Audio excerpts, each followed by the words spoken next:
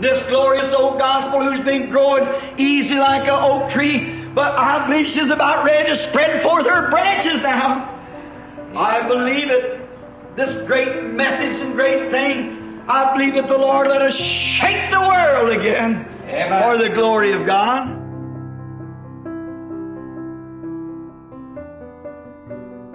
You can't never smother it out. It's God's message. It'll burn till Jesus comes. Certainly it will.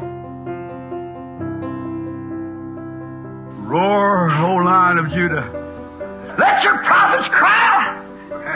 When God speaks, who can keep from prophesying? It's a word of God coming out of the Bible, moving up through the prophet. How can he hold his peace? If he would, he'd blow to pieces. Oh, God, let your prophet roar, Lord. Roar out your message, God, and let every creature of your kingdom take heed.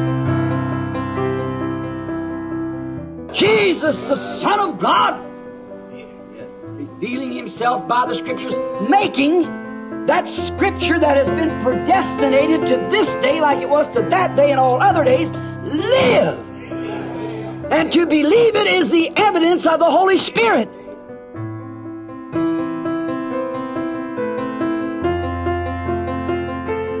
But those who believe God's hour that we're living in, these things are hidden food.